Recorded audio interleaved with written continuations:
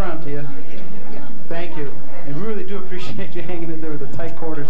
Promise that next year it's going to be huge. Plenty of room. All right? Thanks.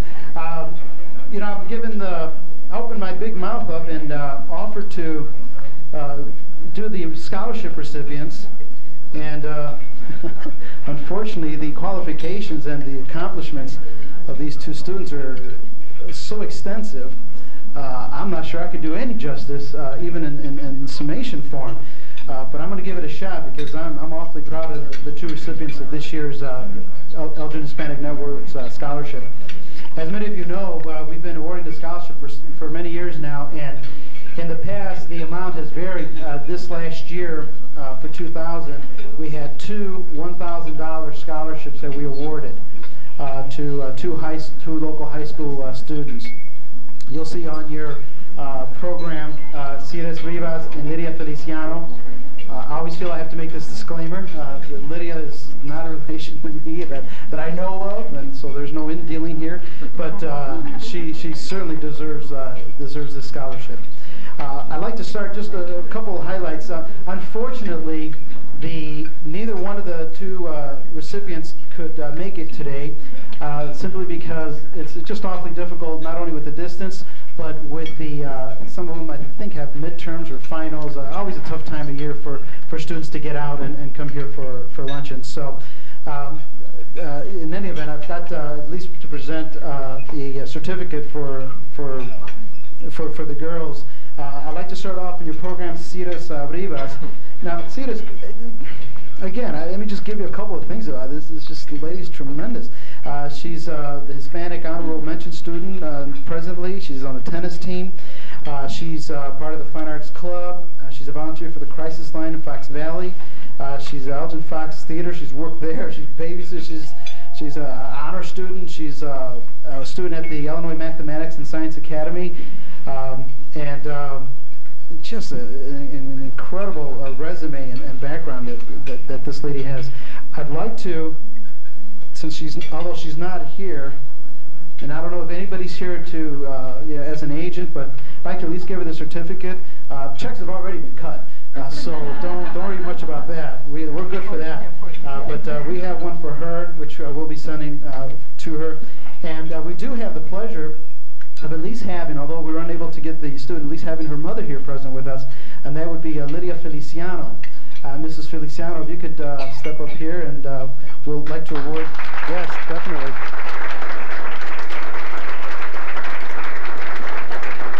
And on behalf of the Elgin Hispanic Network, I'd like to present your daughter with that certificate for it says 1999, it's really 2000 scholarship award. You can blame the president for that, but we'll get one fixed and send her the right one. But thank you for coming. We're all very proud of Lydia. I've got just a couple of things to say about her. I mean, again, very similar to the other scholarship winner, just so many things. President of La Raza at Larkin, honor student, she's with the newspaper. She has an interest that's always been a love of mine, which is photography. And unlike me, of course, she's won awards. And she's been involved with the Spanish Club, the National Honor Society, and just a host of things. You guys can see the paperwork on their accomplishments speaks just volumes. And I just want to thank Lydia's mother for coming out here today. I don't know if you want to say anything, we would appreciate it. I'll hold this. Well, good afternoon. And my name is also Lydia Feliciano. So I would like to thank the Elgin Hispanic Network on her behalf of the scholarship. This has been a dream for her to be able to continue her education. Like Gilbert said, she's actually today attending classes at Northern University, and she's right now majoring in marketing. So in behalf of the Elgin Hispanic Network, I really appreciate and thank you for the scholarship that you have awarded her. You're welcome. You're welcome. Thank you.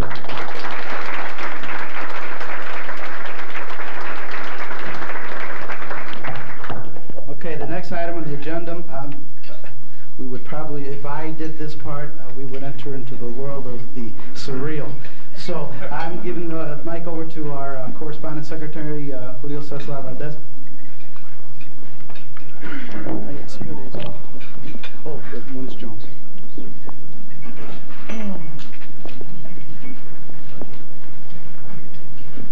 Good afternoon. afternoon. As Gil said, my name is Julio Cesar Valdez, and I'm an attorney here in Elgin, and I have the honor of serving as Correspondence Secretary for the Elgin Hispanic Network. I have the honor, although he might think that this is a torment, of presenting the award for the Outstanding Member Award for the network. Each year this is given out to a member who's demonstrated out with him. I have a great deal of respect for him, and I'd like everyone to welcome Gilbert and recognize his receiving this award.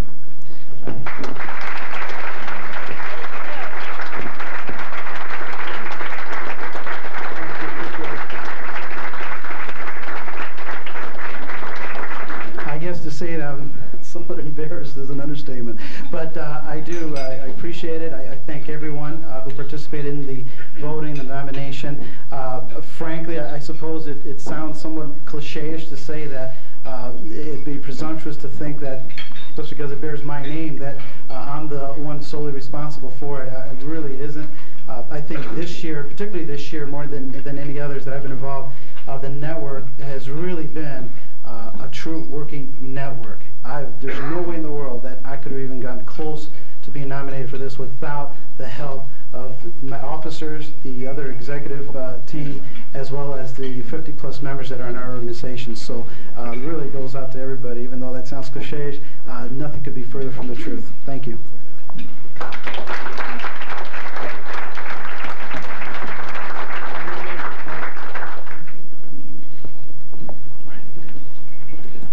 The next award we'll be presenting goes out to the organization, which has also demonstrated outstanding service, commitment, and in many ways has assisted the Hispanic Network in a variety of capacities. One of the things I would like to say, because I think it needs to be said, is the members from this organization, which we're going to recognize, are very instrumental in all the work the network has done. In that sense, we are very appreciative of the efforts that, on top of the jobs that they hold with the organization, the work that they do for the Hispanic Network. That said, we would like to present the organizational award to the Community Crisis Center.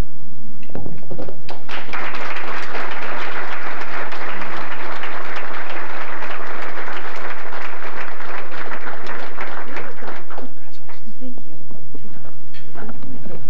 Well, good afternoon. Is this the one? Okay, this is beautiful.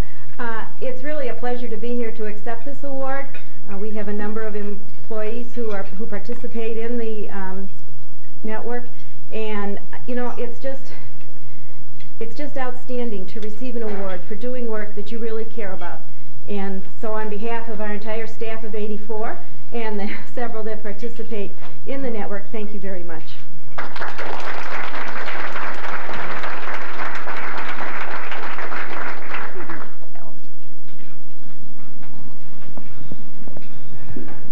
This list keeps growing. The next award which we will be presenting is, I believe, it's more of a special award. This is in recognition of the City of Elgin's efforts in helping the network advance, helping the network grow, and in this case really allowing Mr. Feliciano to be not only the president of the organization, but also to contribute as much as he does to the network. So in that sense, we again would like to thank the City of Elgin, and we would like them to come forward to accept the award. I believe Ms. Joyce Parker is here.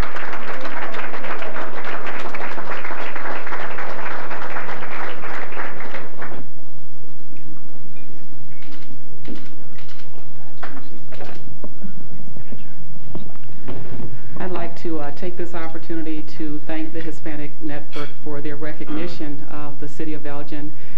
Basically, with the partnership that we have with the network, we've been able to get a lot of things accomplished, and I'd like to thank all of the members for their support. Thank you.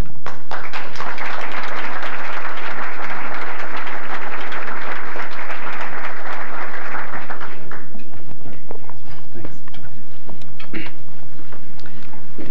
Thank you. We've got just a few minutes left. You know, several weeks ago, I had a privilege to attend a Latino Leadership Forum at Elgin Community College, And in there was a panel of highly qualified people representing various views of issues relating to the Latino community. Manny Barbosa was one of those, and he had several things that were really enlightening, and I felt that something that probably ought to maybe have an additional forum. The message was powerful, and I asked him, as a result of that, if he wouldn't mind coming here today and just spending a few minutes discussing some of that or some issues that are tangential to that. He agreed. In the past, as many of you know, we don't make it a habit to have a feature or keynote speaker, because frankly, we just want you to just eat and have some fun. But I think the message is important enough that I'm glad Manny's here for that. A little bit about Manny. Was born in Mexico. He's lived in Elgin for over 40 years. He taught elementary, secondary, adult education in Elgin and Chicago areas. He's got a BA in English Literature from Benedictine University and a JD from John Marshall Law School.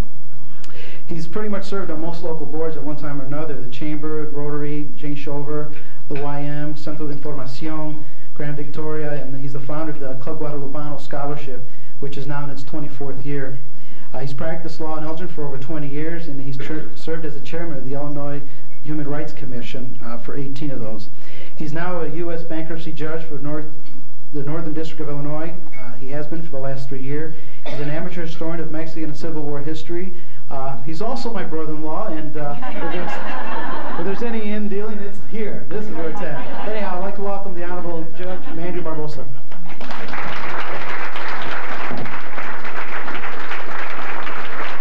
Thank you very much, Gilbert. I actually have a far more inflated bio that we use when I'm out of town and people don't know me, but I told Gilbert, since most of you know me, we try to keep it simple. I apologize for walking in during the midst of your luncheon, but I was, as many of you know, in Rockford, and this morning we handled what we call the Chapter 11 cases. Chapter 11 cases in bankruptcy are cases where businesses that are having problems come in to get court assistance in order to reorganize and get back on their feet. And with that, I thought I would, since Gilbert implied that listening to a speaker is not part of the fun, I thought I would share a little bit of bankruptcy humor with you. And there is humor in bankruptcy court occasionally, believe it or not. And this involves the story of this man whose business was suffering terribly. It was going down the tubes in the common parlance, and he didn't know what to do. And he went to visit his minister and told him about his plight, how he was losing all hope and things were very desperate for him.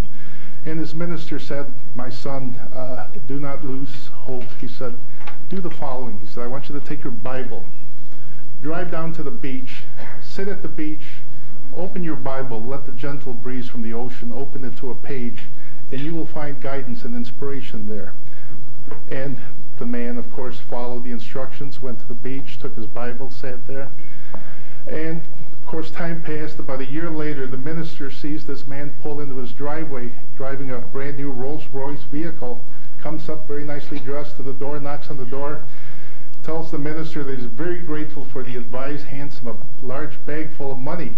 And the minister is very impressed, and he says, "My son, I just have to ask you one question." He said, What page in Scripture brought about this dramatic change? He said, "Chapter 11. Anyway.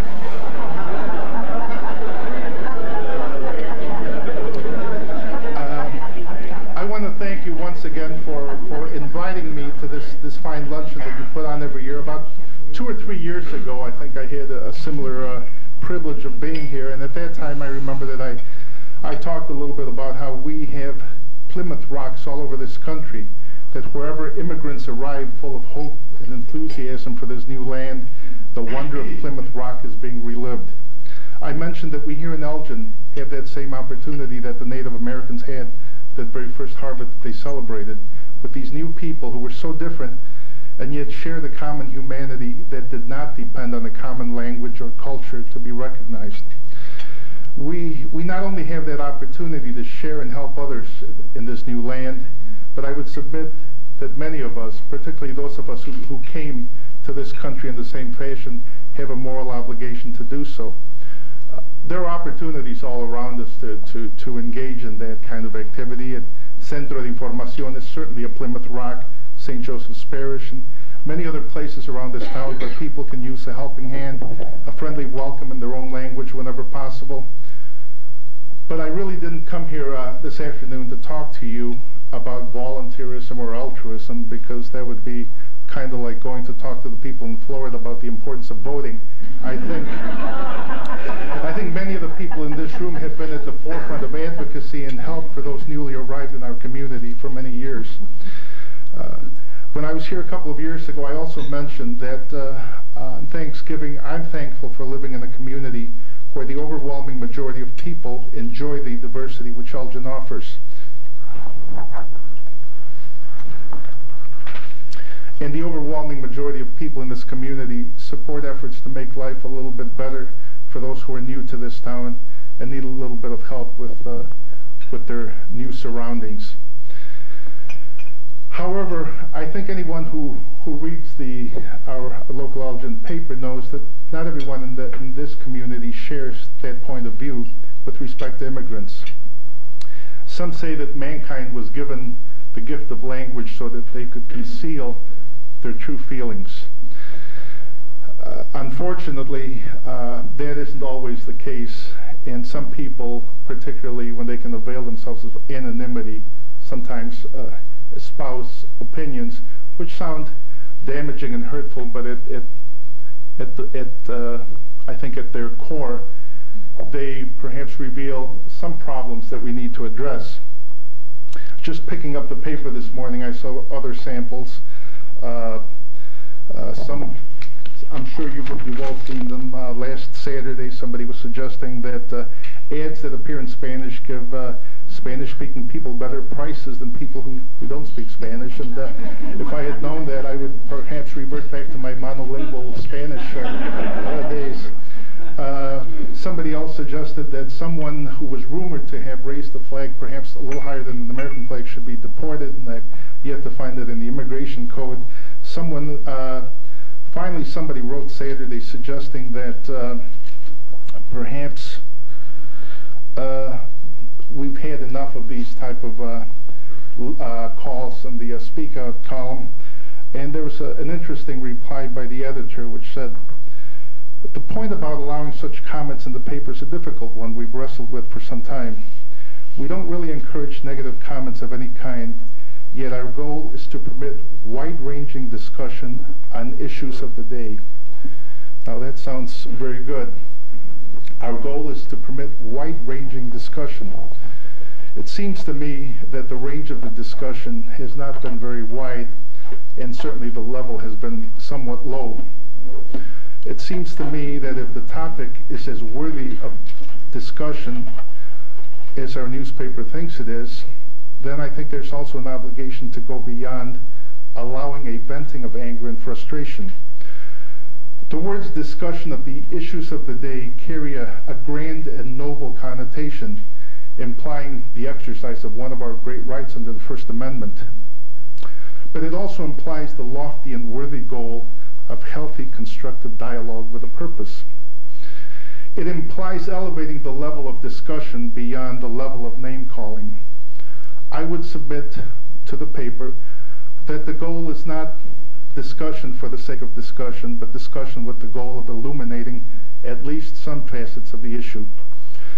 I'm by no means saying that the topic should be off-limits. I see that among the stated goals of this organization, and I'm paraphrasing very loosely, to provide a forum for discussion of issues that ultimately lead to the betterment of our community.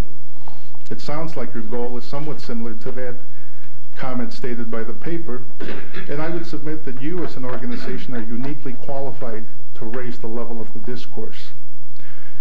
Raising the level means acknowledging that not all problems related to immigration can be explained with accusations of racism and bigotry.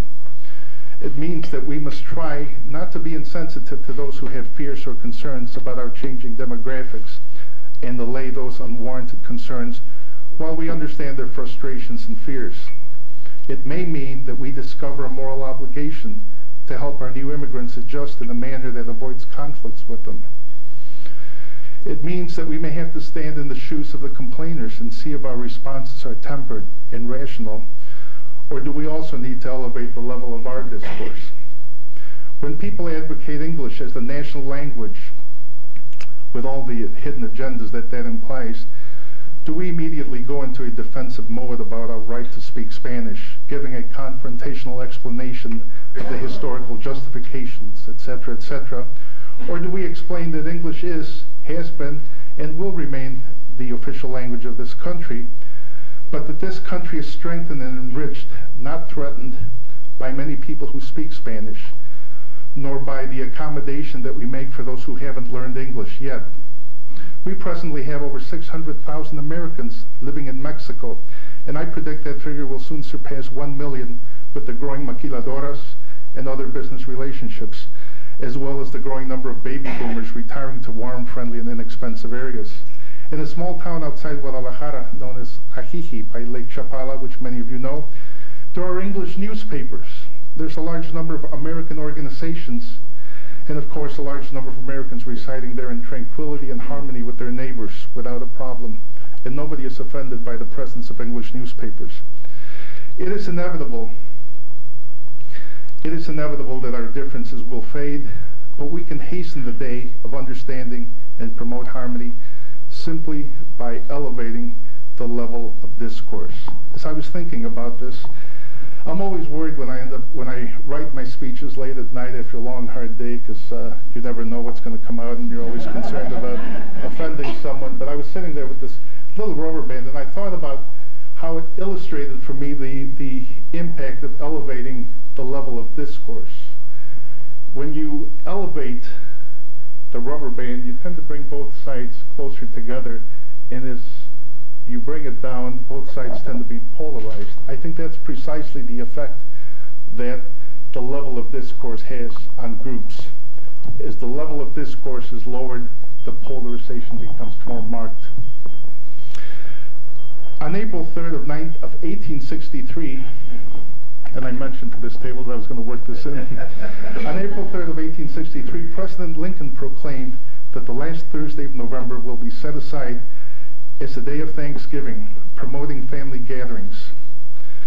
At that time, this country was embroiled in a civil war, North against the South.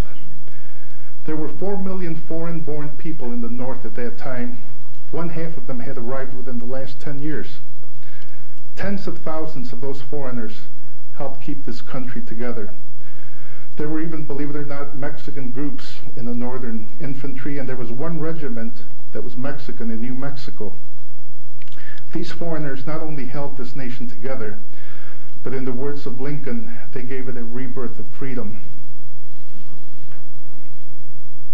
Now, if we are to raise the level of discourse, we must value open-mindedness and critical thinking even more than we value leadership and leadership development.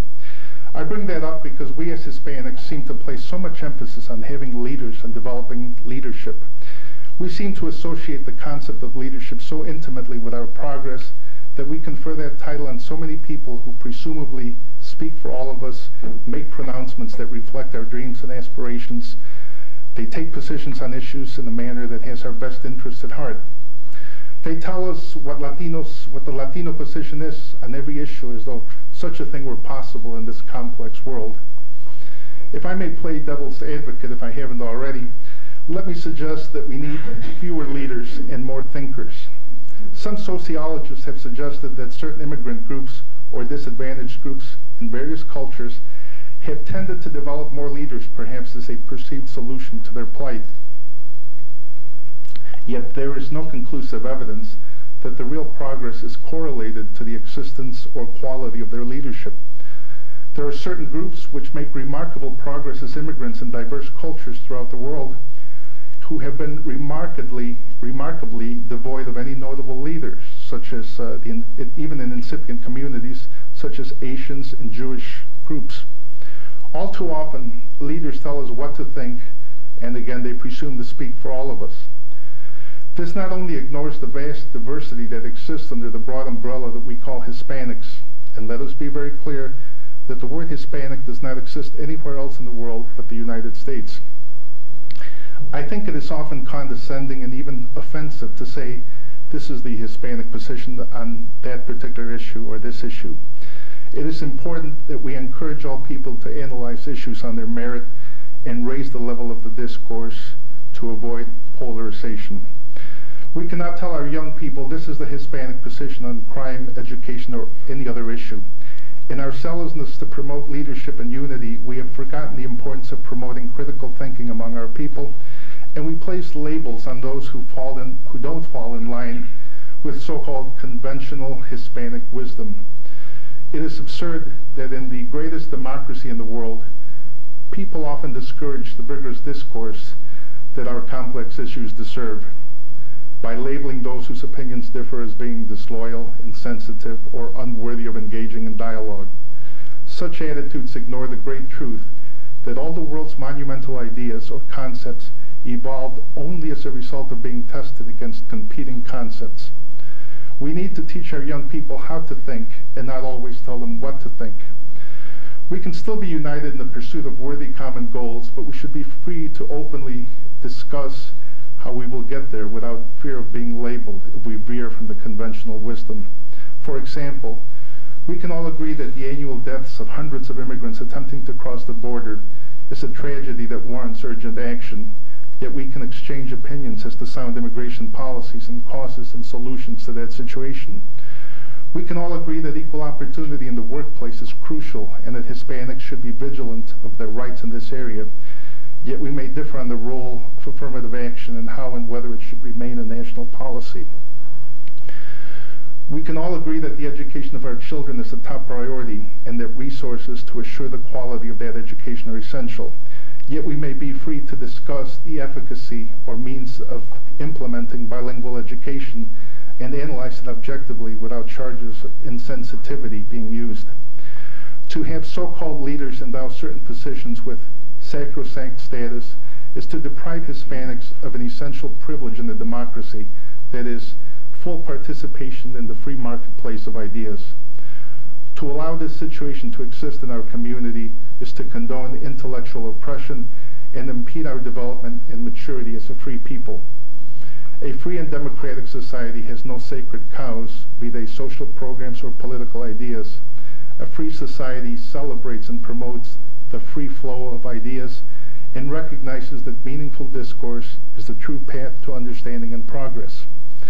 Now, I realize we're all in a hurry to get back to work, and there's a little prayer that lawyers always say when they get up and ready to speak to a jury in closing, because as you all know, lawyers and judges just love to hear themselves talk. That prayer goes something like this: Dear Lord, please fill my mouth with worthwhile stuff and nudge me when I've said enough. I just felt a very strong nudge. Thank you very much.